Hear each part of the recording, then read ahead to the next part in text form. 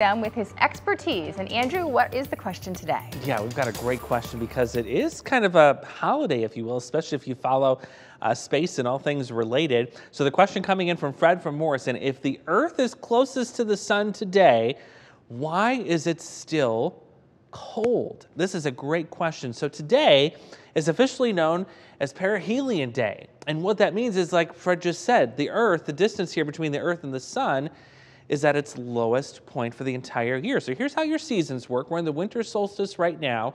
Here's our current position within that season. There's your spring equinox. And there's your distance, 91 million miles, 91.5 million miles between the Earth and the sun. Now during the summer, we have the aphelion, which is 94.5 million miles worth of distance between the two. And you're thinking to yourself, well, that's flip-flopped. Why is that the case?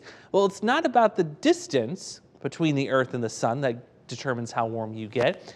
It's the angle at which the Earth is tilted towards or away from the sun that determines that. So this is our tilt right now. Here we are in the northern hemisphere. There's where the Quad Cities is. And to get the most amount of energy or warmth from the sun, you want to be right in the middle of the direct energy sequence here from the sun. And notice how far removed we are from that. We're at the very tip top. So once we get into summer, this angle of tilt actually moves to the left a little bit more, and we're focused more in the middle towards the direct energy of the sun. That's the whole reason why we have changing seasons here. We have changing amount of sun energy depending on the time of year.